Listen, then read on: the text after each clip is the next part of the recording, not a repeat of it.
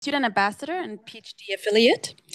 And here at CID, our mission is to build a thriving world for all. So we work across the university and a global network of researchers and academics to build an international pool of talent, convene academics and researchers and practitioners, and deploy breakthrough research to address the world's most pressing challenges. So that's why I'm excited about today's fireside chat on humanitarian and development leadership in a time of change. Before we start with our fireside chat with Michelle Nunn and Fatema Sumar, I wanted to give you a couple of heads up. So there's lunch here today. So I would ask you to just, the lunch is composable, the trash is composable. So please throw it out away afterwards. We will hold a Q&A session right after the talk.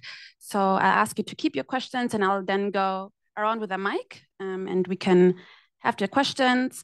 Today's session is also being recorded, but only the voice from the audience is being recorded. So your faces, etc., will not be seen in the recording. However, our CID team member, Miguel, he will also take photos. And these photos will also be shared on social media. So if you do not want to be on a photo, please let him know. Lastly, please make sure to subscribe to CID's newsletter and follow Harvard CID on LinkedIn, Instagram, Facebook. You know the drill. So without further ado, I'd like to briefly introduce our speaker for today, who has a very impressive resume.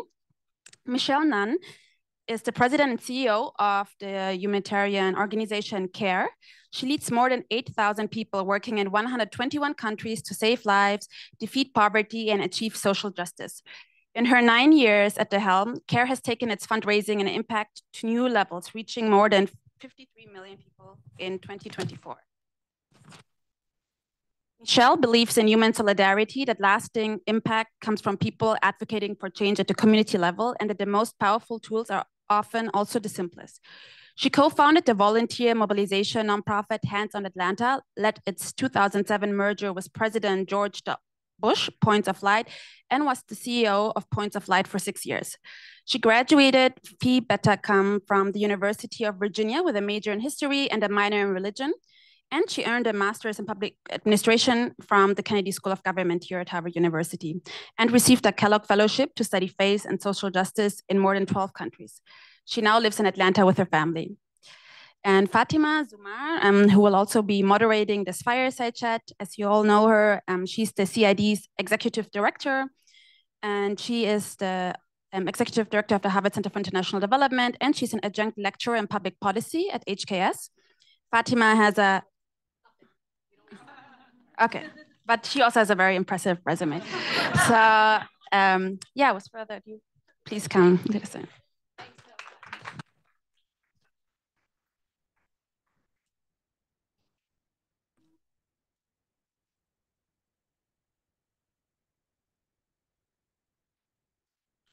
Can you hear me? All right.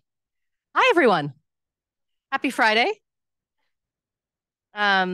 We are really excited that all of you are here today. I'm so excited to have Michelle here. Michelle, welcome back to Boston from Atlanta. I'm delighted to be here. And I graduated in 2001 and I don't recognize anything 20 years later. It's like, wow, this is fancy. What's some of your biggest changes that you've seen since you're back? First of all, safety and security, I guess. I mean, there was no such thing as security checks when I was here, and then it's just like the buildings have all changed, and they're extraordinarily beautiful, and so I'm impressed at the growth, and I wish we weren't in a state in which we had to have security checks to go to class. Well, hopefully that will resolve at some point, but we're delighted that you're here. And I wanted to say, for those of you who haven't had a chance to meet, I'm Fatema. One of the things I'm so excited here at CID, and one of the reasons I'm so excited Michelle's here with us today is, I meet with a lot of you. We talk to a lot of students about what the INGO space, what civil society looks like, what's really happening in the sector, both over the last 10 years, but increasingly, of course, we need to position ourselves for what's coming next, both US elections, but even beyond the US. there's been a super cycle of elections all around the world, India, Indonesia, and many other places. And so organizations like CARE, which really emerged out of the post-World War II era in many ways, as they thought about how to really position themselves at the intersection of those on the front lines, communities on the front lines, and how to bring their voices to institutions of power to help really make systemic change. That's what CARE has been leading at the forefront of so many years. Michelle, your leadership there is so incredible for so many different reasons. Maybe just to kick us off, Michelle, before we go forward with where we are today going forward, could you give us a little bit of a reflection? You've now been at CARE for about a decade, is that right? Almost a decade, yeah. All right. I'd love just to hear, as you reflect on a decade of your leadership, what have been some of your proudest moments? What have been some of your struggles in some of that? How do you think about where CARE is over the past decade as we think about going forward? Yeah. Well, maybe I'll even take it back a little bit more in history and just think about the fact that CARE was founded almost 80 years ago. We'll be marking our 80th anniversary next year. I like to think about the sort of CARE origin story because I think we build upon that legacy. And it was a couple of people actually in New York City who said, we're not going to stand by and watch as people in Europe are facing starvation. They created a kind of coordinated committee of 22 organizations, but they invented the world's first care package. So when you think about the care package that you might send or receive when you were in camp or that we all see as this sort of sign of generosity and connection that actually started with the organization CARE, and it stood for cooperative assistance and remittances and relief. It's changed over time in Europe, and then it became everywhere. And they figured out how to get within a few months 20,000 care packages from Philadelphia to Le Havre, France, and then over the course of the next basically 20 years to deliver 100 million care packages. So when we talk about social entrepreneurship and we talk about scale and innovation, I always think about the example that was 80 years ago. And by the way, they were figuring out how to get care packages to people in post-World War II Europe, and within 30 to 60 days, you would get a receipt that said your $10 care package went to such and such family, and they received it here. So an amazing kind of history and heritage, and that sort of connection and solidarity. I have an aunt who was. When I joined CARE, she said, I love CARE. When I was a Girl Scout, I raised money for a care package, and we sent it to a little girl in France, and her name was Anne-Marie Brune. This was 70 years later. So that sort of connection that I think CARE stands for. So think about that legacy and the fact that we've had literally tens of thousands of people from around the world that have built upon that legacy. And now we do still emergency response, but we also do long-term development. And we're, of course, a very different organization. We don't deliver packages in that way, but we have over 8,000 people in places around the world. 95% of our staff are from the places in which they serve. And so over the last 10 years, I think one of the things that we've been thinking about is what is the role of a global INGO in this day and age. And so we're thinking a lot about, and we can talk about this, building networks, using our platform for social entrepreneurs, locally based social entrepreneurs, to scale their innovations and take those forward, for us to, again, create localized approaches to all of the work that we're doing, and to use the capacity for global North, global South network for advocacy, for scale, for private sector partnerships. So all of the positive sides of a network with the positive sides of a localized sort of set of actors. Now, over the course of the last few years, we've had a global pandemic. We have had crisis like Ukraine. I don't think we could have been, none of these things. If you had said, what do you anticipate doing when you sign up for CARE? I will say almost none of the things that I have been leading through would I have envisioned. A Trump administration, again, a global pandemic, Gaza, Ukraine. And so it has been a challenging and in some ways harrowing, I think, a few years for those of us in the international development humanitarian sector. And at the same time, I think it's also, you sort of feel like, okay, but CARE was built over 80 years for moments like this. And so that's what I'm trying to keep in mind. What's your proudest moment in the last decade?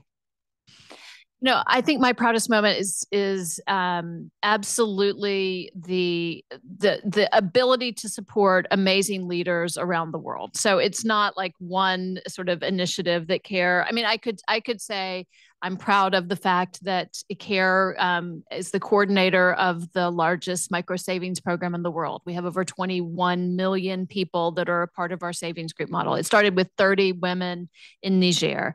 I'm proud of our Farmer Field and Business School, which is working with millions of women smallholder farmers, and we're scaling that across the world. I'm proud of our humanitarian partnership platforms, which are a form of localized activation that started in the Philippines and where we can go from 35 people to 3,500 people in just about 48 hours. So there are initiatives and programs that I'm proud of, but I think ultimately what I'm most proud of is the fact that we are supporting change agents around the world that are a part of CARE's constellation and that are partners in civil society. So people like Bushra, who leads our humanitarian work in Yemen and wears a full burqa and has to have a male, accompanier wherever she goes. And yet she's gone from derision in the community to people saying, I want my daughter to grow up to be like you.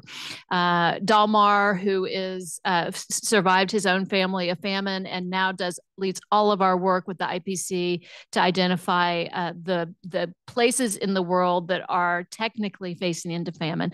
So an amazing constellation of people that despite all of the challenges in the world are overcoming them and building resilience and standing with their communities. So I want to go some deeper on a couple of themes you mentioned. So one of them is, let's start maybe with the humanitarian side as we think about some of this. Humanitarian, if you go look back 80 years, it tended to be both really about like famine or natural disaster relief. We're increasingly in a time where we have so much man-made disaster as well, right? With a lot of political conflict and wars. I know CARE is super active in many of these hotspots and spaces. There's been a huge push towards localization coming out of many institutions, including USAID's new localization strategy. In many ways, I think CARE is at the forefront of a lot of that. It's not, I don't think my read is you haven't been reacting to just a push of localization. I think many of your structures have been set up to do that. I know in the Philippines and many other places, particularly on humanitarian response, where you're so embedded in local communities. But as we think about an increasingly warmer planet, more and more natural disasters, but also political man-made disasters that are coming. It seems to just be, we read the news, we're so despondent all the time with what's happening. How do you think about, and then funding keeps going down for the very same communities and the same things. And it seems to be such a rat race to figure out where these shrinking budgets are coming from, whether that's official development assistance accounts, ODA, whether that's philanthropy that's coming in. Certainly there's been a shrinking, and we expect a shrinking coming from Washington, from London and other spaces. As you think about kind of what's coming on the humanitarian spaces, as you think about localization, what does that mean for an organization like CARE that's been thinking about this for a long time? How do you help position not just your own organization, but you're really kind of a front leader in the broader INGO sector as well? How do you position what that leadership looks like? So there's a lot in there. I will just say, when I started at CARE, we do both development and humanitarian work. We were about 30% humanitarian, about 70% development. We are now at about 55 to close to 60% humanitarian versus development. So that is in response to the state of the world. And so one of the things that's concerning is I think we are potentially crowding out in the imperative to respond from a humanitarian perspective. We're crowding out funds and support for the longer term development work. So we're all grappling with that. I think we're all grappling with the realities when we talk about the election and the many elections that have happened around the world, none of which actually seem to portend that there will be more resources available from an institutional perspective to do the basic humanitarian work. And and the long-term development work that is so important. Frankly, also to enable communities to be resilient to the humanitarian needs, and especially natural disasters and climate changes, which we know are coming. So I would just start by saying it's a conundrum. I think that we are all challenged to think about, and from an organizational perspective, maybe just I'll go down a little bit deeper into one example, which is this humanitarian partnership platform that I mentioned to the Philippines. So go back to 2014, we did an after-action review around a natural disaster typhoon that hit the Philippines to say what went well, what did not go well in our response. And what we realized is in the Philippines, which is one of the most sort of disaster-prone countries in the world, it was taking us way too many days to be able to get to the surrounding islands where people were impacted and affected.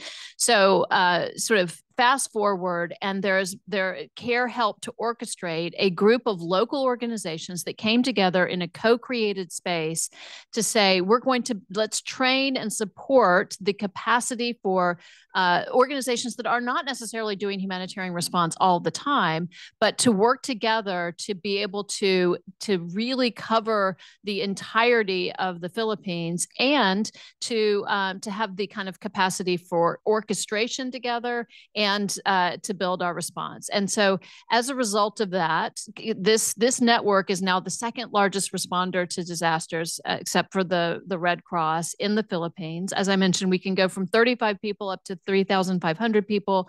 We can hit 95% of the Philippines within 48 hours. And when I say hit, I mean in a good way. We can actually support and engage those communities. And I think all of that comes from also the understanding that the first responders in any natural disaster are not the people that we send in, they're the people from within a community. And so often, one of the things that I would point to in terms of CARE's long-term evolution around this is a recognition that so often they are women, and women who are protecting their children, who are supporting their families, who are doing the work of community, both response and rebuilding. And they are uniformly not at the table for humanitarian response, and so many other things.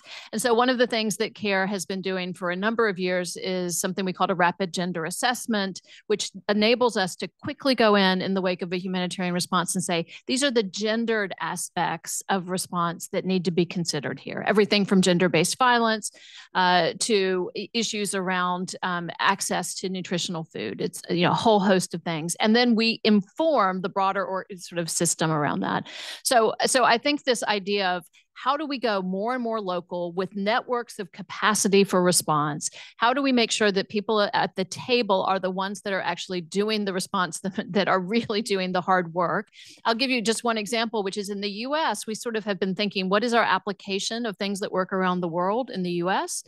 And wondering, like, is there an application? We have a big humanitarian ecosystem here. But what we discovered is that when you go to the Gulf Coast, for instance, amazing organizations like the Red Cross are getting most all of the attention and resources, when those locally based organizations who are doing a huge amount of the actual work are getting none.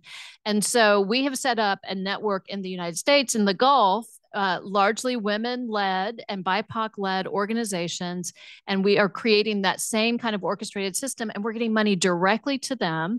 And by the way, we're doing cash assistance directly to those people who are most impacted, with a focus on women of color, who, if you look at the statistics, when a disaster hits, disproportionately go into debt versus white families, for instance, who can find a way of getting additional resources after a humanitarian emergency response. So I'd say all of those things are important. And on top of that, I do think we have to challenge ourselves. CARE was born in a post-World War II moment. Most of our humanitarian infrastructure is still built upon that infrastructure. And as it has served in many ways quite well, there is also a real need for reform, for disintermediation, for new ways of operating from a humanitarian sector perspective. And I think it's imperative that we think more boldly and creatively about those opportunities. Let me pick up on that for a moment. And for all of you in the room and watching online, so I want to underscore what Michelle just said. We are at another historic crossroads in the development sector, right? So we are in kind of that 80-year milestone moment post Bretton Woods. Bretton Woods, of course, just up the road here, up in New Hampshire, where you have the birth of the IMF, the predecessor to the World Bank Group, the United Nations institutions that come out of this. And many of the civil society architecture and infrastructure start to then come in the 1950s, in the 1960s, right? And they're largely based out of Europe and the United States. And it sets the kind of global terms for how aid flows are going to work. The governance for these institutions tend to be very European and American held, and how the governance infrastructure works of these institutions, how the funding flows work, who gets to make decisions, and who gets to decide not just where we're going to work and when, but how, right? And so what Michelle's alluding to, and I just want to make sure that all of you are picking up on, because it's such an important point, not just for CARE, but in the broader conversation right now, is there is a fundamental rethink happening right now of what are the new norms, what are the new rules for the road for the next 50, 80 years? Do we just keep going with what we've inherited? Or is the world fundamentally different? And is it time for a new type of thinking and model? So that's something that these conversations have been happening. Just 2 weeks ago at the annual bank fund meetings, for instance, in Washington, D.C., this was a hot topic of conversation. This will continue to be a topic of conversation. In lieu of that, Michelle, I just say we're having to do that in the face of, it was this was the year that people said the world votes.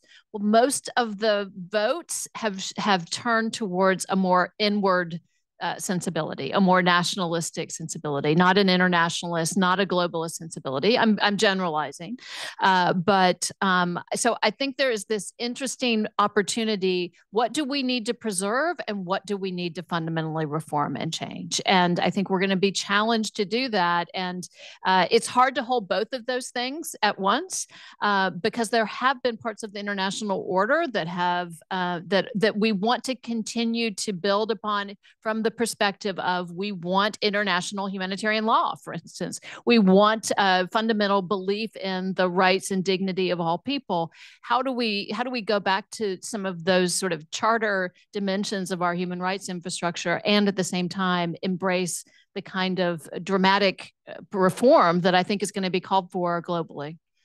And just remember, 1 out of every 3 people roughly went to the polls this year in the world, right? And that's just if you look at the United States, India, and Indonesia combined, that's roughly 1 out of 3. There's many more elections beyond that as well. And to Michelle's point, most of them voted for authoritarian type leadership in some kind of way, or in leadership that really, all men, first of all, outside of Mexico, and leadership that really turns to a very strong nationalistic frame, where we could see a world in the next 10 years that pulls back a lot from multilateralism, from international norms, from international human rights law, and the like. Should we talk about the election? Let's do it. All right. So at least here in the United States, we had a big election. I'd love, maybe at an institutional level, how is CARE positioning itself to think about here in the US? Of course, there's ripple effects beyond the US as well, as we think about the international development sector. But we are seeing a shrinking already in the UK, for instance. We're seeing that happening throughout Europe. We know ODA and budgets have already been shrinking, continue to shrink. For an organization like CARE that really depends in many ways on the system working, right? And multilateral systems to work. How are you thinking about the next decade ahead, coming out of what happened here in the United States and beyond? Well, so just on a personal level, I will say, so I'm from Georgia, which is one of the battleground states. I ran unsuccessfully as the Democratic nominee for Senate in 2014. So I have been following politics from up close and from farther afield, with my CARE hat on now as a bipartisan organization. But I do think we have to recognize that this election ushered in a dramatic set of changes that the world is going to be responding to, and the United States is going to be responding to for some time. And I think none of us, I mean, I think leading up to the election, CARE had a scenario planning set of committees. And it was like, oh my God, how do you even begin to plan for these completely different scenarios? And then even within these scenarios, there's so much uncertainty about how this is going to play out, right? And so, and even within the current scenario, I think there's still some degree of uncertainty around what direction this is going. When Donald Trump became president, we initially were prepared for a whole sort of dramatic set of cuts. At the same time, we had bipartisan support in Congress that protected those investments that the U.S. makes around humanitarian international development, diplomacy, and I think it's much less clear in this second administration what the bulwark will be from a congressional perspective. We'll have maybe some indication of that over the coming weeks as we see the response to the nominees and who will be, for instance, appointed to lead USAID is just one example. So from a CARE perspective, I think obviously CARE receives about a third of our budget from the U.S. government. And so we will be moving into a kind of, I would say, a advocacy strategy on both offense and defense to basically tell the story of how important these investments are. But I do think, as someone who ran for Senate and who understands, like, most of the constituencies in America are not voting around international aid and development. And in fact, we have our work cut out for us to make a more clear and effective story of the efficacy of those investments. Because I think if you ask an ordinary American right now, how do you think we've been doing in terms of development and humanitarian assistance? We all know that, for instance, poverty has been going down if you look at the trajectory over the last few decades.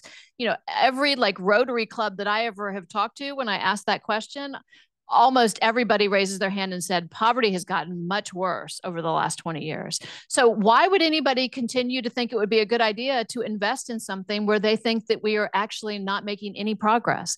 So how do we tell the story of the urgency of need around humanitarian response at the same time that we tell the story of positive impact and the efficacy of investments? And we have to continue to sort of press around what's the broader narrative. And I'll tell you, we may be put to the test, because if Elon Musk creates a list and puts it on X and says, you know, what do you think are the investments that we should stop making on a list of 1 to 10? How do you think that it will do to say, you know, $60 billion investment in development, humanitarian response, and diplomacy? Like, I'm not sure that the American public in a survey on X is going to raise their hand and say, by all means, let's protect that investment. And so, you know, I do think that we're at a fundamental real challenge around our narrative, around telling our story from a policy perspective of efficacy.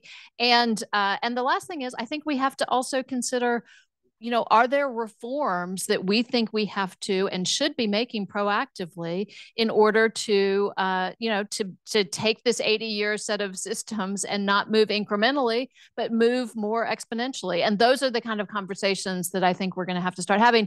And we need all of your good ideas for that. So I hope that folks in this room are starting to imagine the creative possibilities that we should be putting forward. Well, I love that call to action. And we're going to pivot actually in a moment to all of you and hearing your questions.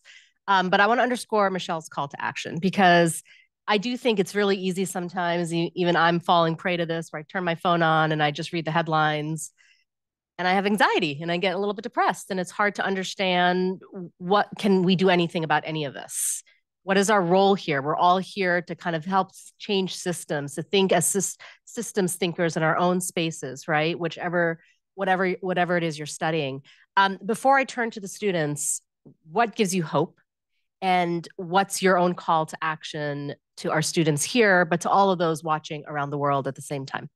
And I'm filibustering for all of you for a moment, so think about questions that you want to ask Michelle.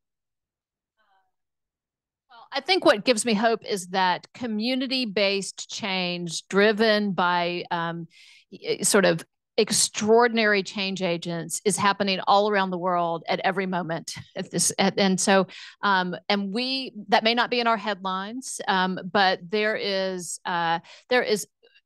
amazing resilience when I think about the members of, for instance, some of our partners in Gaza who are delivering babies every single day in a conflict zone in which they're risking their own lives, and in fact, some of them have lost their lives over the last few weeks.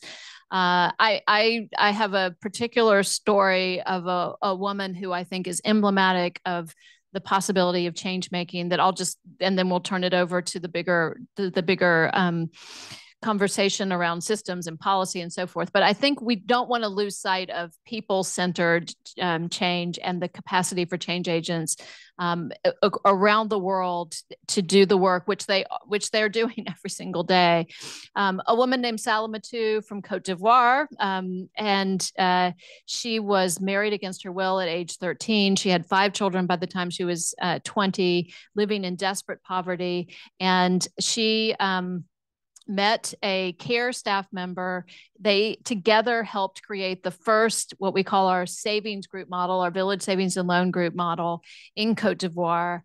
She has a huge knack for entrepreneurship. And in fact, she has a huge knack for anything that she would do. I would just tell you, she is indomitable, Salamatu.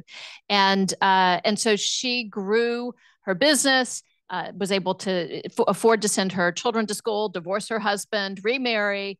And on top of that, she has now personally helped organize 20,000 women in Cote d'Ivoire into these savings groups.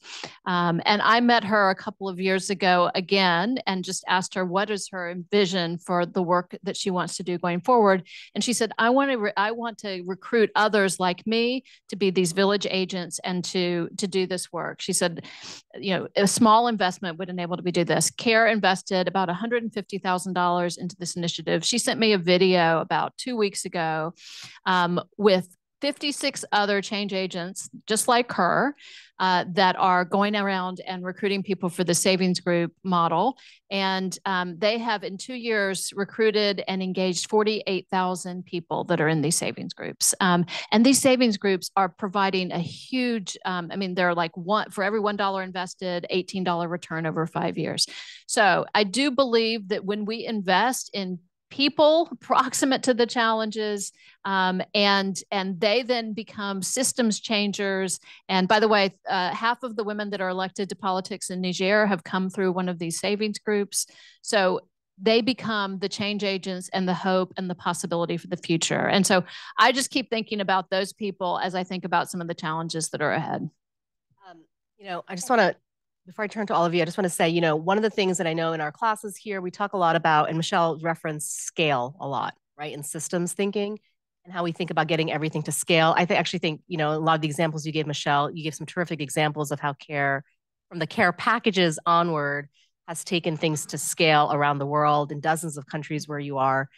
Even as we work at scale, which is so important to, I know, so many of you here, don't forget the people on the ground. Like, this is a person by person battle to think about the kinds of societies we want to build and create.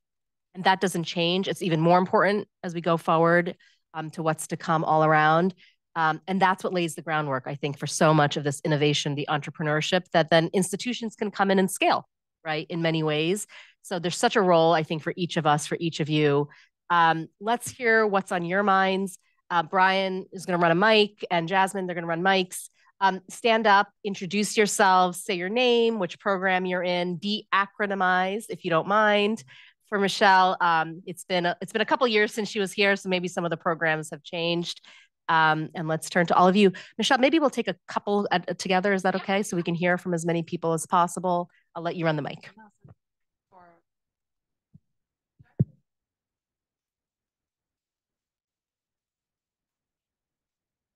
Thank you. My name is Ioannis, and I'm with the MPA program, Mid-Career Masters in Public Administration program. Something that connects me with CARE is my mom, who is 85 years old, had her first job working with CARE in Cameroon as a typewriter. So I'm very much one of the things I used to work for the UN, one of the challenges that I've seen with the development and the humanitarian space is that there is lack of collaboration. In a time when there is this leadership change, how do you see collaboration becoming that strong force to really make sure that we can still go over through these difficult times? Because you see, Save the Children, DRC, I mean, the Danish, Oxfam, they are all working in the same space and solving the same issues and meeting the same kids, families. How do you see the power of collaboration coming in? Thank you. And we'll also take a question from. Thank you. My name is Sean. It is a mid-career takeover. This is what we're known for. I'm a research fellow this year. I'm sorry, MPPs. My name is Sean. I'm a humanitarian worker. My specialty is gender-based violence during crisis. What I want to understand from CARE's point of view and on a higher level, what does the conversation look like when you talk about incorporating AI, and what might be some of those approaches that CARE has been thinking about incorporating AI moving forward? Thank you.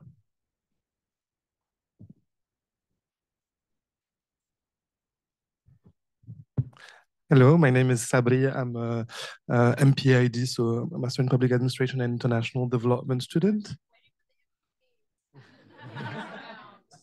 I'm from Morocco, and I used to be a humanitarian worker also with the UN. And my question is related to funding. So you've mentioned localization as being central, and I'm a really big advocate for this. But for me, when we talk about where the money comes from, is contradiction with localization. Because as you've said, the European and US leading where and how the money is being spent is a contradiction with localization. So in this time, do you think it is time to think about new actors bringing in money into this sector? And which kind of actors would you target to bring new funding into the humanitarian space? Yeah, okay. Those are all great questions. I was going to say yeah, very small questions. Yeah.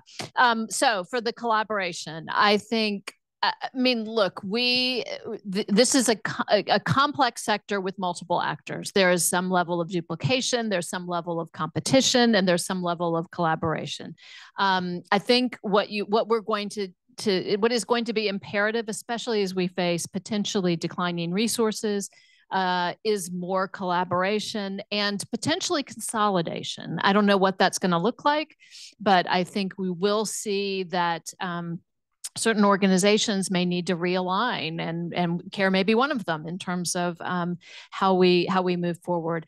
I will say that there's nothing like a good challenge to bring people together, and now there's nothing like a good challenge to bring people apart as well. So I think the test of this will be whether we, for instance, as a sector, really rise to the occasion, and also I would say put on our, and this is where I would continue to, I would say, I do think for those of you who are in an academic institution at this moment of time, you have the extraordinary both social capital, intellectual capital, and I know you all are incredibly busy, but you have some capacity to use different levels of aspiration and imagination to think about what comes next.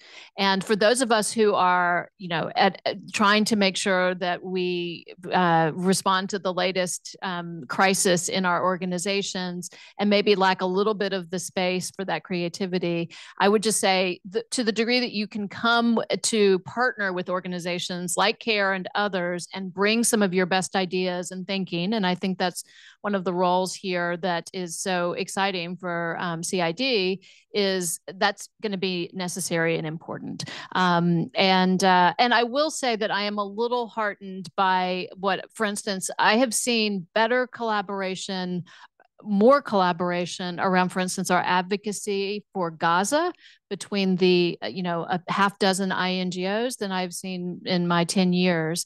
Now, I think it has not been necessarily effective in terms of the outcome, but in terms of the way in which organizations have come together, worked in private advocacy, signed on together to New York Times op-eds, those kinds of things. We have seen that, and I think it's a building block for the set of broader challenges that are ahead.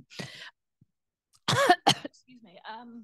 In terms of AI, maybe while I no, well, I'm going to call upon Emily, who is my colleague here, while I get a little water, because she's better at answering this question anyway, and because I wanted to call upon her so that others will come and find her. Yeah. All right. Hi, I'm Emily Janak. I'm the Associate Vice President of Thought Leadership and Design at CARE. I'm MPP class of 2011. So MPPs in the room, I swear it's possible. I've actually been working at, it does work out. I've actually been working at CARE since I graduated. So I've been around for a while. On the AI question, so one of the big pieces of my job is thinking about how do we actually take evidence and use that to change the world? So how do we think about what we know? We operate in 120 countries. We talk to millions of people every year. How do we actually plow that back into what do we do next? What op-eds do we sign on to? What evidence goes into those conversations? And AI can be a huge tool for that if we think about how are we using AI to understand what the people in the communities we serve are saying and want in their lives. Rolling out AI just exactly as it exists right now would probably be the opposite of helpful in a lot of the communities that we're in, because AI isn't talking to those people, but we can fill some of those gaps. And there's just a lot of ways we can speed up the work that we do by using those tools. But it's also one where we have to influence the tools because they are at the beginning of their journey and they're evolving very fast. So we have to think about what guardrails do we need to put in place and how do we move forward? So I'll just add to Emily's point. We'll be kicking off in our spring semester here at CID. Our theme for the year is going to be AI and international development. And that culminates in our global empowerment meeting, which will be April 28th, 29th, in collaboration with Harvard Business School. And we will be having an entire Road to GEM programming podcast, speaker series, career chats to really go deeper on some of these issues. We'd love to invite Kara to come back to be part of that conversation as well. But we really want to make sure that with the fourth industrial revolution, as we think through technology, AI has to work for the communities we care about. They cannot just be an afterthought as part of this conversation, and it's our collective jobs to center our communities as part of that. And so we want to really put some intellectual thought and space behind that. So we're going to continue this conversation as we kick off the spring semester as well, and love to have you back for that. Well, that was just the perfect opportunity for me to pass the buck. So I'm so glad I had a little coughing attack so that I could call upon Emily.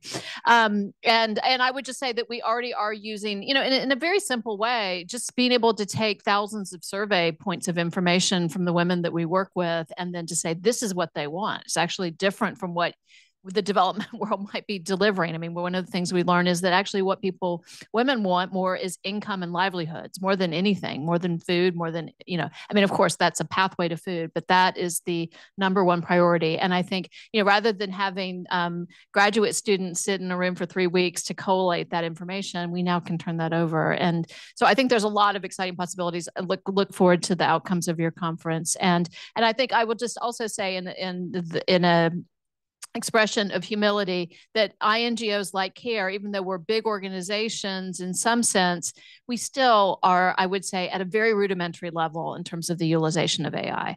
And so I would that's another point of opportunity for, I would say, contribution from people like those that are in this room, is to help us to maybe leapfrog versus to be so incremental in our approach to AI. So that is such a big, for the financing question, because where does the money come from, right? And so I do think that, obviously private sector partnerships, sort of crowding in new forms of financing, impact investing, stakeholder capitalism, all of those things, I think we're going to have to sort of reimagine. When we think about it from a CARE perspective, for instance, in a very simplistic way, if we want our country offices to be able to partner with local corporate private sector actors, we probably are going to have to actually subsidize that for some period of time. And so there's an interesting thing that I think we're going to have to do, which is what is the leveraged investments that we're going to have to make in order to create more locally based private sector partnerships. Because, you know, if our organizations are used to getting a $20 million investment from USAID, to get a $10,000 investment from a local corporate partner, that would probably be a lot. They're like, you know, why should we spend time with that? Well, it's partly because we have to think also, what are the totality of assets that the private sector can bring, and how do we engage them, not just from a philanthropic perspective, but also from a broader business system and program perspective to reach the kind of scale, which I think necessitates a different kind of set of partnerships. And beyond that, I think the thing that we get caught up on again and again as we think about reform is financing. And, you know, if you reimagine all sorts of new possibilities, but you don't think about where the money's going to come from, then I think we continue to doom ourselves to frankly failed reform efforts. And so again, I think new forms of financing and the kind of again, creativity that's going to have to be a part of that, I would say, is an opportunity for smart people in the room. We've got a couple more minutes, so let's do a lightning round. I'd love to turn to an undergraduate student first. Any undergrads here who want to ask a question? Make sure we don't crowd you out. Anyone? No? All right. Any non-Kennedy students have a question first?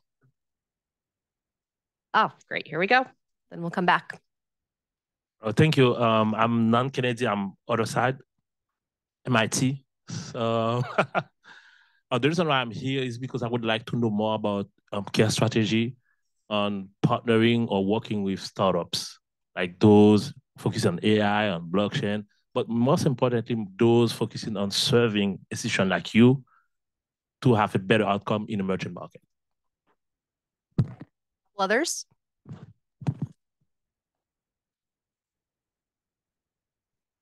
Hello, my name is Hyung-sik. I'm an MPP student, Master's in Public Policy. It's very exciting to hear that call to action to reimagine how this institution can deliver on that impact. I'm particularly interested in the role of the private sector beyond the mobilization of capital. So what have you seen like private sector doing in a new way that worked? And what do you think we can do to make that happen more often?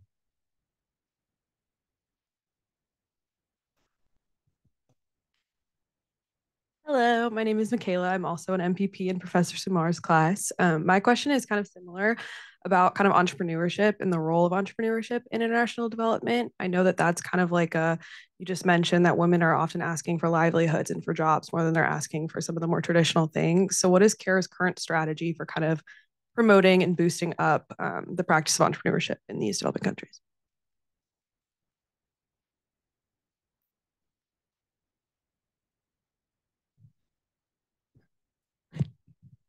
Finally.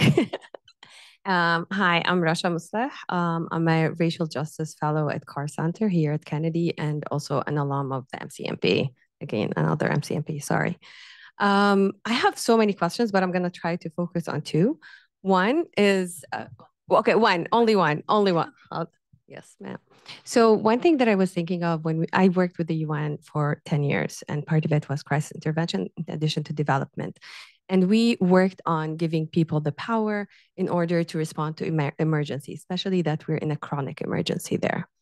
One thing that people kept on telling us, like, please don't leave us, because one of the things that for them, you're giving us this and then you're leaving us.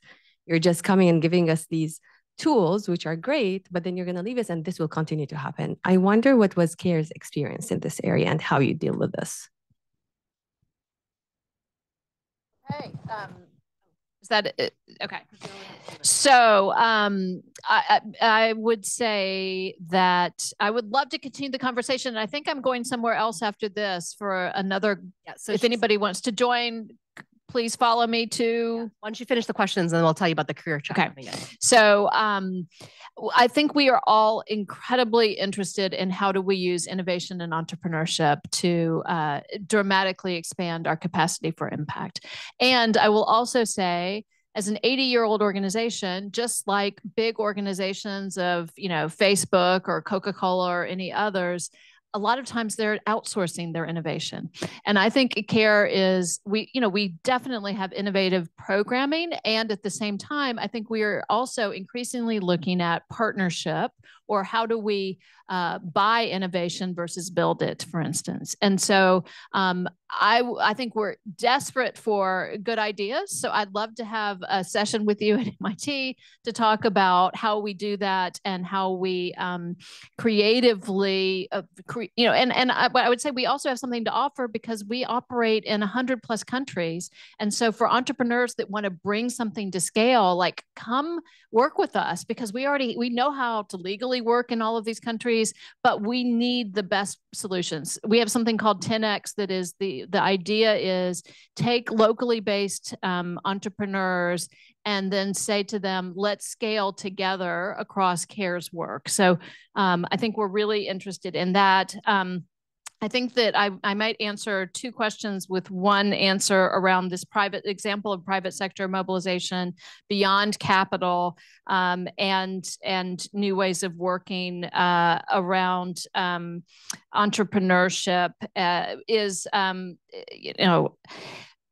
women's entrepreneurship in particular.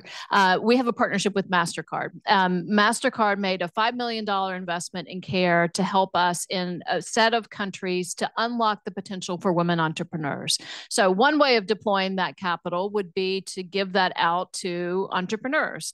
I think what we did instead was work with banks and financial institutions in those countries and help them unlock what the barriers were to women having access to entrepreneurship. And there's a whole set of things that were standing in the way.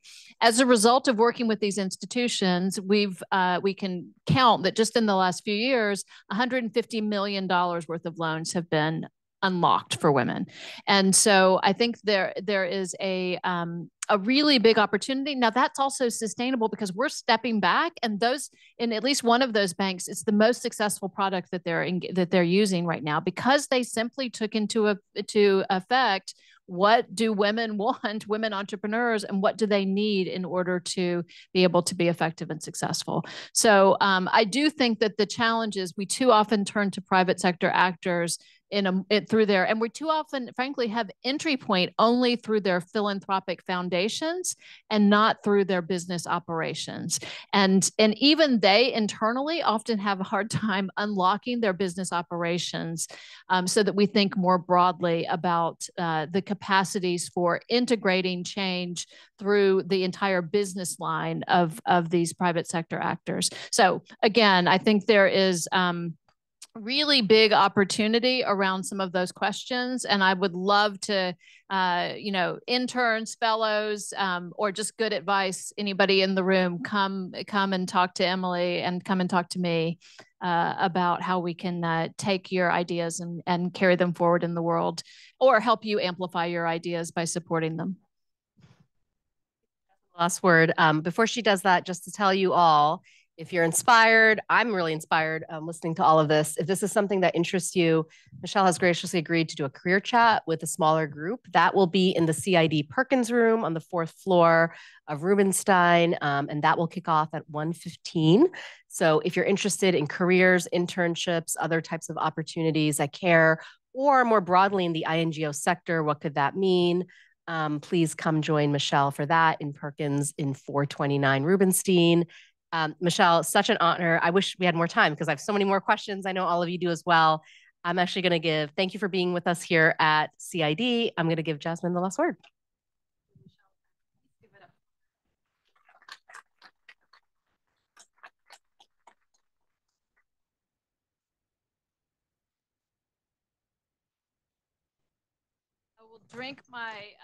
I will drink my coffee and tea with you in mind, and I hope that I would just say I do think this is there's lots of things that are challenging about this moment, but I hope that you all are finding new reservoirs of energy, hope, inspiration, the analytical tools that you need to change the world, because we're looking to you for the kinds of, as I said, imaginative solutions and systems change and policy and advocacy change that can usher in the next chapters of hope and care. So I hope that you all are feeling, I hope you're feeling a sense of being called at this moment, and use it as a point of inflection for, again, for inspiration and for urgency. So thank you all. Thank you.